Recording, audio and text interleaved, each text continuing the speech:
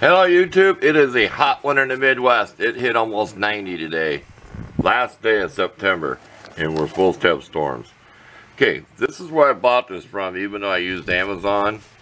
I got stuff blowing all over. I got my fan on. It is 95 degrees in this shop, and it's 85 outside right now. There's that info, okay? And this is what brand it is. Here's your instructions. You want to pause that and see how they work if you're not used to what a clutch. I'll show you the weights fly out if you've never seen a centrifugal clutch. This is what brand it is. Now there's different brands out there. I picked this for a reason. I just trust this brand over another brand I see in another company because I just say I like this one. Heavy duty. Now people get kind of worried because it says there's no warranty on this thing. Well, there's a reason for it. That's just a set screw that goes in here. Okay, now read the instructions. They tell you have to put a washer and a bolt outer on the crankshaft so nothing flies apart. Wind's blowing everything out there. Okay, this is a centrifugal belt clutch. Will fit A or B size belts, which is 1/2 inch or 5/8. They also tell you to oil this frequently. So I'm going to take this spiral type snap ring off and put some oil on this so it's oiled before I use it. Has a built-in key. See that? But I thought it'd be interesting to show you that because I've never noticed that before in any clutch. Okay, how these work. Here's your springs. They look like kind of like a piece of pipe. Real quick explanation.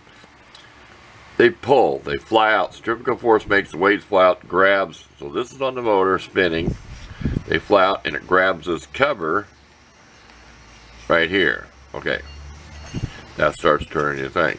Okay, I got this to fit my 8-horse Honda motor because we're going to try to cram it in that little 70 garden tractor, trying to swat a fly. We're going to try to cram it in there because the transaxle on that has a pulley over here, okay? Just like the 112 to the transaxle, and it goes backwards. So it goes like this, not like a go-kart, okay? So your engine has set this way with the crankshaft on this side. So it's like backwards in my John Deere 112. We're going to try to cram it in there because the vertical motor, they have the belt that twists, goes to a set of pulleys right here. You know, so I may take some pictures when I get that thing out.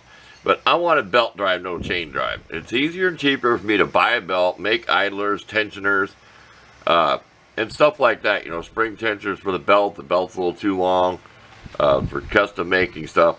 I want a belt drive. Well, this has like a stall of 1,800 RPM. So we're going to be revving up a little bit before it takes off. But there you go. Just a quick view of this. So there's a video out there on this. So hopefully when the project gets going, it could be till next spring before I do it. But I am going to start gutting it this fall. So you'll see some pictures of me gutting the frame. There's that whistle. Let me pause. Okay, it's about done enough. We'll put her back in the box. It'll be put in a secure place. This is like $100 shipped. $89. I mean, not bragging when I spend, just to forewarn you. Don't be shocked. 90 bucks for this sucker. Like I said, you get the instructions, warning, blah blah blah. It even tells you make sure to use a washer. And right in there, so use the washer big enough, like I said, to cover that whole snout. If you have it out this way, so nothing can fly apart. Here, don't cover that up. So you want a big washer on here.